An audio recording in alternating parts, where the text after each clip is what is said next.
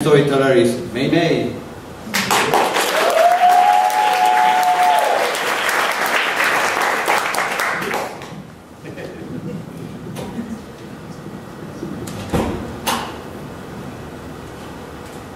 So I won a scholarship to attend a prep school in America just when I turned 16.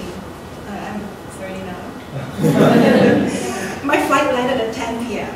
Me and my broken English is determined to conquer the world. I walk out of the airport with 2 giant suitcases and found this crowd of people waving the sign UWC, the United World College. I breathed a sign of relief and huddled with my new schoolmates. Guided by mostly body language, we boarded the yellow school bus and journeyed from Albuquerque to Montezuma. As the bus left the terminal, I saw darkness for the very first time in my life. There in the sky hanging stars that I've never seen before. On the bus, Aya, a Japanese girl who made friends with me in the airport, sat next to me. We were not able to communicate with any language, but we were able to find songs, Japanese cartoon songs to sing together in the same tune. Furthermore, we wrote Chinese characters to communicate. Apparently, that the same ancient form of Japanese character looks the same. School was never dull. A little school of 200 kids filled with 72 nationalities of kids. There was no dominant culture, no norm, no one was ever offended or deemed too strange. My friends from the Middle East always challenged me in sumo wrestling, even though I protested. Sumo happens in Japan, not Hong Kong. Still, they showed me a blue face and I gave it a try. The Italians like to throw pasta on the kitchen wall to test whether it's al dente. And then something happened that made me famous forever. My father's longtime friend moved to LA and he sent me a care package. Inside this was rice, cheap ramen, dried cuttlefish, and a giant box of Morton salt. Well, I tried to make the best of the situation. At least there was dried cuttlefish. It's a delicacy at home. There are these flattened baby squid that looks like cardboard cutout of squids. The best way to eat them is to toast them on a little charcoal stove. I went around the school and couldn't find any charcoal, and then circled around the dorm kitchen, and then something caught my eyes.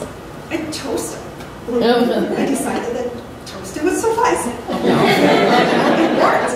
After being away from home for 5 months, the aroma of cuttlefish with charcoal was better than I remembered.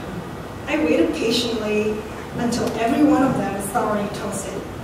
Suddenly, a crowd gathered outside the courtyard, and they were grumbling about a stench.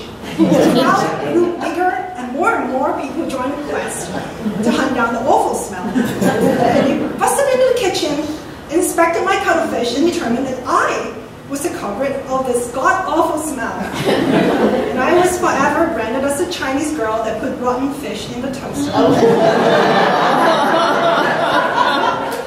Well, that Chinese girl that put rotten fish in the toaster got another scholarship to go to Wesleyan University. I'm with a little luck, I landed a job in Chicago as a trader trainee at an option market making firm upon graduation.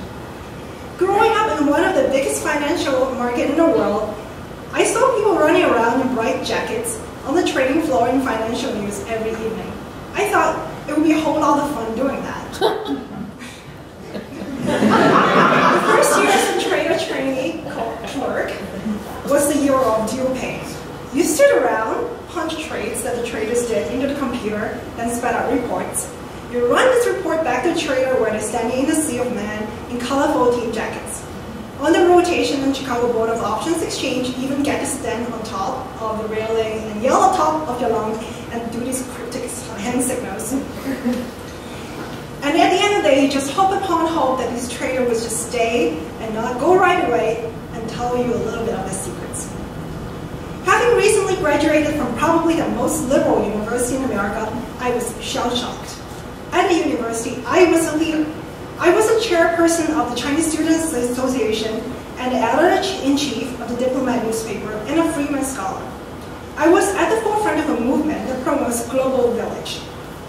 Female sexuality is embraced and celebrated as equal with men. At the end of 4 years, I was convinced the world has progressed to where love and peace rule while women can be kings as well as men. Being a clerk at the options exchange was a violent wake-up call. This new reality was me crawling at the lowest of the totem pole, under the sea of men, cursing, chewing tobacco, spitting everywhere, reading pornography, and unleashing the fury at me whenever they want to. There was really a girl who worked as a trader. Almost all the girls there were Lifeline clerks, delivering trading cards from place to place.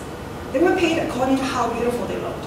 And the most beautiful of them rumored to bring home $2,000 a week.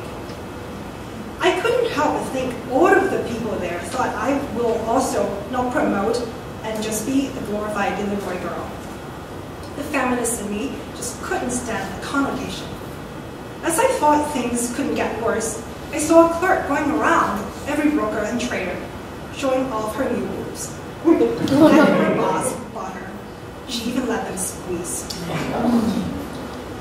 Some time went by, things were not going so well. I had no confidence that I could make it as a trader. Yet I kept showing up every morning at 5:30 to work, until one day, a not so busy day, one of the brokers was looking for something smart to say, and he hollered at me, "Hey, you!"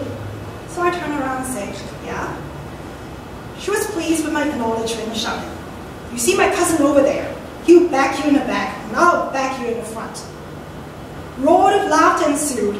I had no idea what it meant. I really didn't. What could be so funny? Does he mean that he would back me like he would help me out? I smiled and ran out the pit. It took me a whole night to figure out what he really meant. But I wanted to punch him. I wanted to punch everyone. They only thought of me as some object of no consequence. However, I had no choice. I had nowhere to go. I had no family here in America. Whenever I called my grandmother and told her I was doing well, and magically every month I was getting some sort of raise or promotion. Of course, I would never dare to tell her about the mess I was in and the possibility of getting fired, which meant to be deported and sent home. In the midst of this, I met an Indonesian art vendor. He was kind and welcoming. He was everything I needed. He was the solution to my failure. I was convinced that I loved him. I agreed to marry this man twice my age, even though my 23-year-old self was a complete mess and could not tell up from down.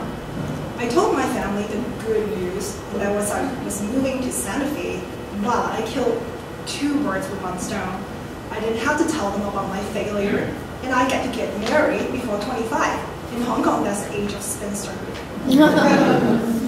I love Hong Kong. I would really be happy to live there with my family. However, having to tell the truth if I were to go home was too much to bear. I quitted my job and was sitting in my room, dragging my feet about packing up for Santa Fe. I got a text from my friend Maribel from Mercantile Exchange about this party her boss was throwing. I rarely went to those parties. However, that time around, I had nothing better to do than to get wasted on some booze or perhaps score some contrabands. Might as well go on a big bang. 11 p.m., I walk up the stairs to the second floor of this typical Chicago 3 flat. The party was in full motion. The air was smelled with beer and smoke. I dragged my awkward self through the crowd in search of the wet bar. It was very hard for me to carry a casual conversation at parties. My knowledge of American music, TV shows, were limited. I understood no references. I do not know any sports team and don't support any of them. I have nothing in common with these people, except maybe if I get wasted, then I have something in common. So I downed a couple of screwdrivers quickly, and still I don't see anybody that I'm familiar with, so I pretended to keep myself busy by going to the bathroom. When I came out, it was just as awkward as ever. Stood next to the table with the drinks, and finally somebody was willing to chat with me. I gladly engaged in a conversation, mostly just him babbling about how excited he was, setting up a new firm, and they were looking for a couple of clerks. I took the job, and the rest was history. That was my second chance for a new life. God probably was so disgusted with my plan of throwing my life away to save face. I worked harder than anybody could. I ate, slept, drank, only trading. No, I could not fail. I became a trader in 6 months. Even after I got my badge, a student paid as a trader, I still got people after people challenging me for my spots, for my legitimacy of existence. Guess what? I fought them all. No one could ever take that away from me. And that's what immigrants do. We are forced to survive, or else you have to go home and tell your grandmother the tales of your failure.